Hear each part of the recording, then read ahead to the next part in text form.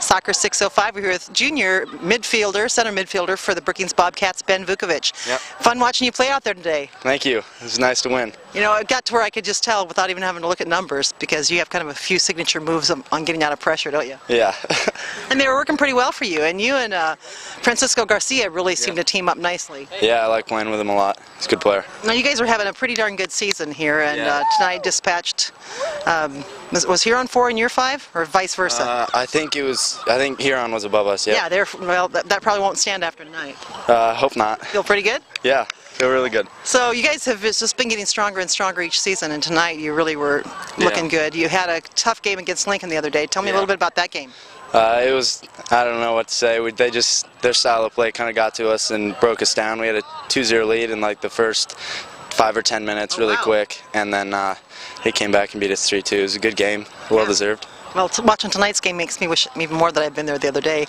You also have some other really good attacking players that you've been working with, some cleverness and some quickness. How long have you guys all been playing together? Some of us, Nathan Icky, the guy who plays right wing a lot, I've been playing with him since 2nd grade. He's fun to watch too. Yeah. Playing recess with him back in 2nd grade is a great time. Muhammad and Ahmed Ismail, are they related? Yes, they're brothers. They are, okay. Yep. I wasn't sure if they were or not. They're also pretty fun out there. Yeah, they're really good. So, Ben, as an ODP player, regional ODP player, and you're a junior, but you're still an upperclassman, do you see that you have any different responsibilities to the team than you used to have? A little bit. Kind of more, I think, kind of a more leadership role, you know. And I try to do my best. Those younger players have to be looking up to you.